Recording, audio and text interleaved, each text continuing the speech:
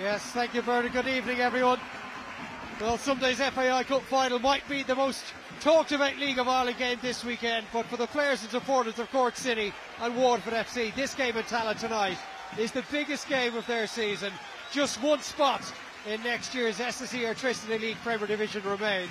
The stakes could not be higher for this playoff final at the Tallaght Stadium. It's the culmination of a 9-month season that will see either league champions 3 times in Cork City drop to the second tier for the second time in 3 years, or Waterford FC beaten in this fixture for the second season in running. They lost 1-0 in agonising circumstances to UCD this time last season. To send a duo in a one-on-one down that right hand side. Oh, lovely feet from Adowu, and he whips that in, and it was Tiernan Brooks that had to get something on it. Preparing to whip it in is Barry Bagley. Oh, needed dealing with it, the back post, and it's still not clear, and it'll be driven in. What a block that is off the shot of Brian Burt, throwing himself, and it was Conor Dryden. It's great defending in the end, Dave. He throws himself at it to get the block, but this header here at the back, you can't head that back into your own 6-yard box. You've got to shield that, let that go out with a corner kick. Heading that back into the mixer, it's criminal, but they get away with it. Another set piece for Cork to deal with. Goes back out to Burke again. Oh, he's caught that pretty well. It's a couple of shooting opportunities he's had. He's got 3 goals this season, the 22-year-old, but he hasn't quite managed to hit the target on that occasion. Yeah, this will be a good angle from behind the goal. It's a decent strike by Burke. It's good purchase on it, never quite on target. Nothing to worry about, but it's been all Cork, all Waterford, sorry, this opening 8 minutes.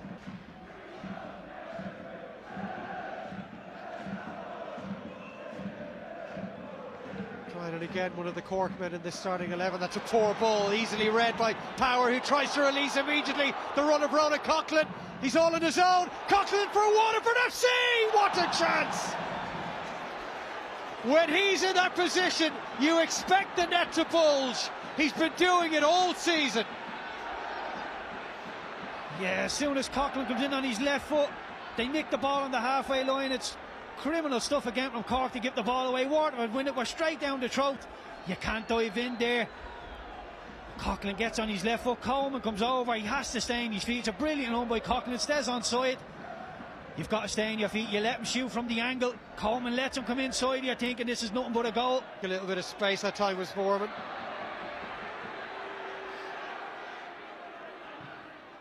Well, that's a good ball across, and it almost broke kindly for Worman. He had it taken off his toe by Darragh Power with an absolutely crucial intervention.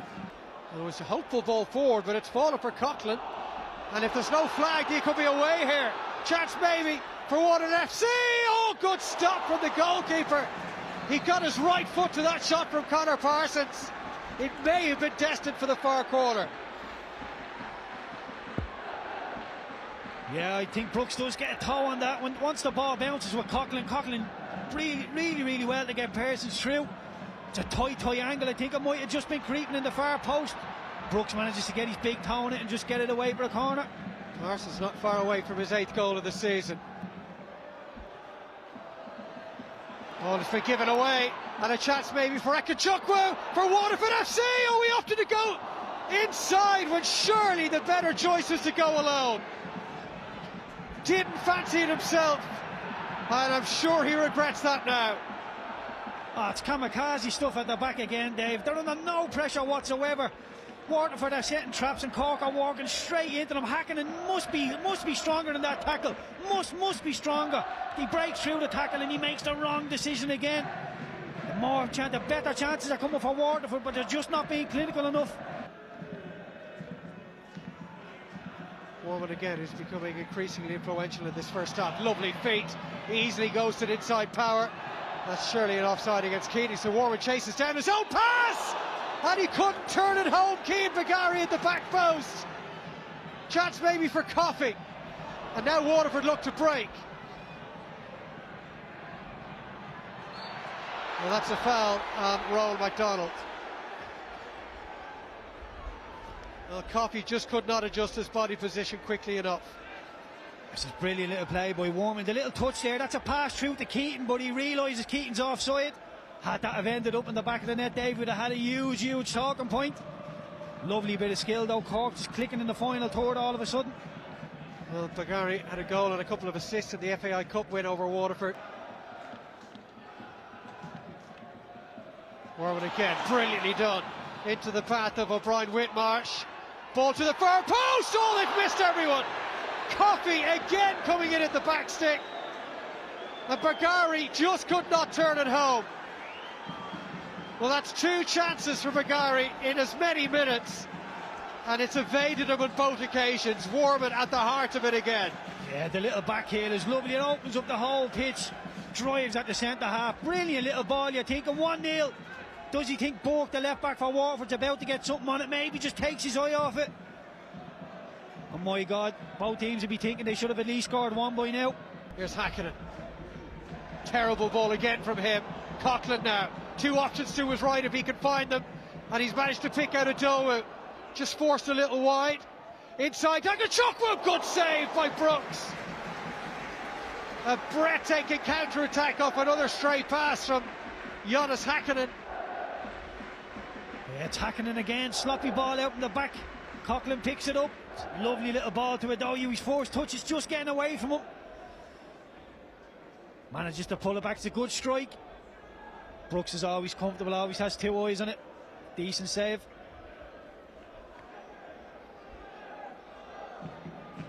It was a decent cutback, hit first time by Romeo Akachukwu. It will be a long throw this time from Bagari. Akachukwu, early ball to the feet of Coughlin, and it's 3-on-2 here. Parsons down the middle. He's got a Dowu to his right. Parsons lays it off to a Dowu! It just sat up on him as the ball arrived. What an opportunity! He might say there was a bobble, but he should have scored. Yeah, picking himself up off the ground, hand in his head, he knows he should have scored. Look at this little touch here from Ronan Coughlin. First time, opens up the whole pitch. Brilliant. There's Parsons running at the heart of the defence. The Cork defence has to narrow up. There's the ball through. Go and finish it. There is a little bobble there, Dave. I'll give him that, but he needs to do better. He can take a touch. He's all the time in the world to take a touch if he wants. Here come Cork City now. Warman lays the ball off. And a chance here. What a save! Cian Murphy with virtually his first touch, drawing some real quality from Sam Sargent. It's a brilliant reaction from Cork. We're just a couple of minutes on from you suggesting the game had lost its way a little. Exactly. It's brilliant. It's just a long ball and then they win the long ball. It's a brilliant strike. Great save by Sargent. The London-born Waterford FC goalkeeper pushes it away two-handed. Cork showing they still have plenty up front. Could have been goals at either end of the second half, just 5 minutes old. Hakkinen with the flick! Oh, touched away by Sargent again. Jonas Hakkinen with it, almost Zola-like deft flick to the back post. Scored against Sligo Rovers in March. 8 months later, he nearly doubled his tally. The big centre half with the run across the 6-yard box, little flick. Warman's corner. Touched away by Sargent, back in, Sargent there again. How busy he has been over the last couple of minutes. And he'll have some more defending to do here potentially. Parsons with the set piece. Curls it towards that far post. And the ball almost ended in the back of the net. Coughlin on it now. Takes a little tumble, referee not interested. Aaron Bulger bringing it away for Cork City. Game has really come to life in the last few minutes. Warman. Well, that should be a booking now for Rowan MacDonald, I think it was. Referee left it no alternative. Yeah, never looks good on the eye, that does it. Here's the ball in from Parsons, a brilliant ball in. Both teams haven't been convincing defending set pieces whatsoever. That one nearly gets bundled over the line. See here, Cork just do enough to just hack it off the line there. Is that a penalty? Off the post? Yeah, make it off the post. On the pitch, it can often boil down to a set piece. Here it comes, there's plenty in the back post, there's the goal! Turned home by Cian Coleman, the captain, with the opening goal in this playoff final.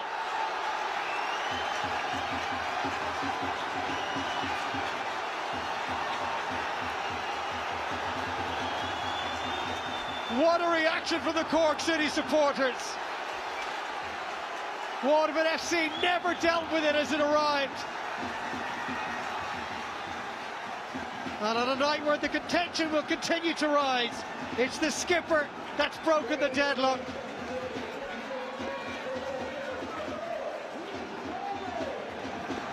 It's a brilliant delivery in, just floats it to the back post. Coleman just ghosts in behind. I think it's Phillips who's the closest to him. He's appealing for offside. It didn't look like offside. Of Cork, all the suffering they've had in the first half, being slightly the second best team in the game. Over to Waterford now, see how they can react to this. Coleman, who's played in these playoffs with Limerick City before, knows what they're all about. Really. McDonald, kept alive by Power, looking for Coughlin in the penalty area. Breaks out to Parsons. Parsons looking to bend one. What a goal that is! Stunning goal! Connor Parsons, who's had chances tonight with a moment of supreme quality.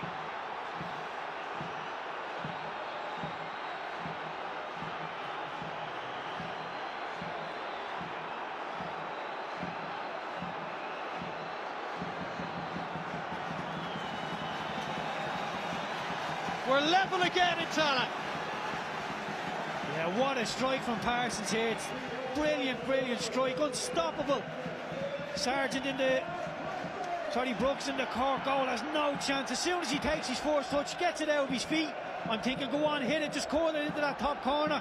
It's a lot easier said than done. Parsons makes it look really, really easy. Brilliant, brilliant finish. And if Waterford were going to hit the back of the net, it needed to be something special given the chances they've already missed.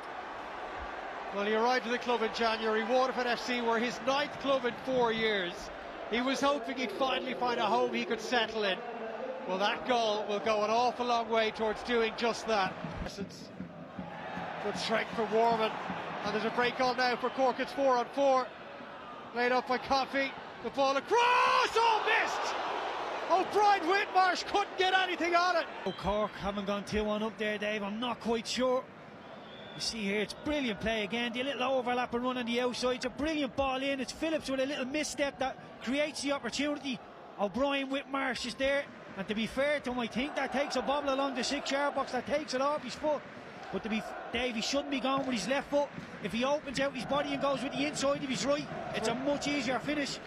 Gordon Walker and Tunde Afalabi will be the two players coming in. There's the corner kick. Oh, fractionally wide. That would have been it. It's gone out for another corner. They came in off the head of Dara Power. You can see the reaction. Dara Power has his head in his hands. He feels he should have scored. I think he should have scored. It's a good header. Somehow the ref has given a corner kick there. On we go. 3 minutes remaining. Coughlin, oh, clever use of his body. Drives into the space, goes down, penalty! Well, he got the wrong side of the defender, and the referee had no hesitation of pointing to the spot.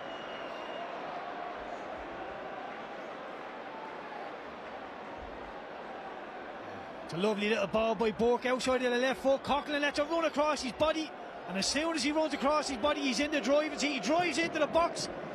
Coleman knows he's in trouble. He just has to let him go. He doesn't.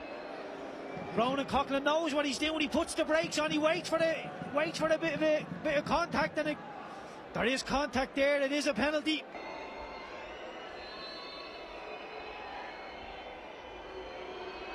Here he goes. Brilliantly done. His extraordinary season continues. Goal number 36. And Waterford lead in this tie for the first time.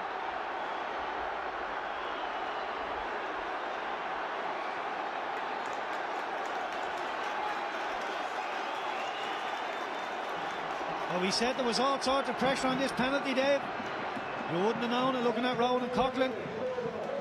I wouldn't be a big fan of this type of penalty when you run up and you do the little jump waiting on the goalkeeper.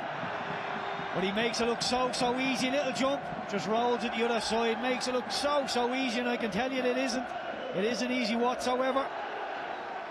Brilliant penalty from Ronan Coughlan. And in the end he had an open goal to put it into. His third goal in these playoffs. Fifth time rather he scored against Cork City. One further change, Cork City during the break there. And brought in Jace Kabaya, and a chance for Afolabi, and the flag is up. It came off the bar. What an opportunity, and how brilliantly he struck it. What a strike from Afolabi. As soon as he hits it, Dave, I thought we were going to see the back of the net ripple. You see he heads it here, gets it back, one touch, out of his feet, bang, crashes off the crossbar. The follow-up's offside. It's a great save. Well, the frame of the goal is still rattling. It's a great view from behind, one touch, out of his feet, bang. Well, that's all it takes, just one moment of brilliance, and Cork City are right back in it. That's what I'm saying. Afolabi does have that in the locker, just don't see it enough from him. Foul and power.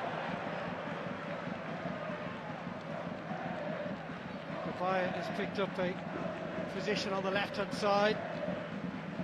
Cork-born 23-year-old they brought from Livingston just 5 months ago. Here's another angle of that effort. Couldn't have struck it any better. Morgan. Cork refusing to throw in the towel here. Ball to the far post, away by Onise. Tries for a penalty kick involving Coleman. Here's Coughlan now. Sends it towards the corner. Just seconds remaining.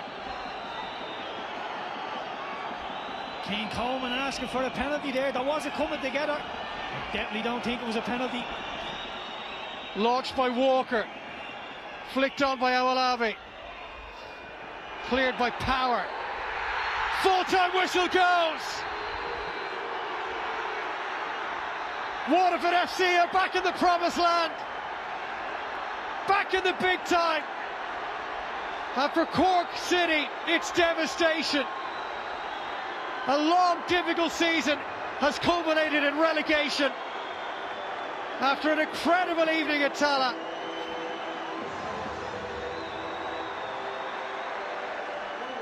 The Cork City players are crestfallen. For Waterford FC, the celebrations are beginning. They've come from behind to take this playoff final and grasp that last remaining place in the Premier Division for next season. What a story for them, Keith. Yeah, brilliant story. We knew going into it, Keith Long's remit was to go and get Waterford promoted. Came in the door. Had 90 minutes, 120 minutes to go and do it tonight in Waterford. It got over the line. Nice little touch from the Waterford players. Actually, they're up, they're celebrating, but they're going and picking the Cork players up off the ground. They're hugging them, they're tapping them on the shoulder. Lovely bit of sportsmanship. Brilliant for Waterford to get the job done. So close last year. The class of Ronan Coughlan just shines through tonight.